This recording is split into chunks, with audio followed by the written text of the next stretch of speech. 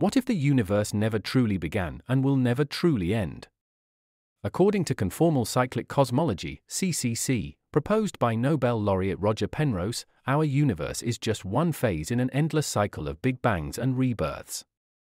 Instead of a single beginning, CCC suggests that at the end of time, when all stars burn out and black holes evaporate through Hawking radiation, the universe becomes empty, just pure radiation. But here's the twist. In this final, empty state, the universe loses all sense of scale, making it mathematically identical to the ultra-hot, dense conditions of the Big Bang. This means that the end of one universe naturally transforms into the birth of the next.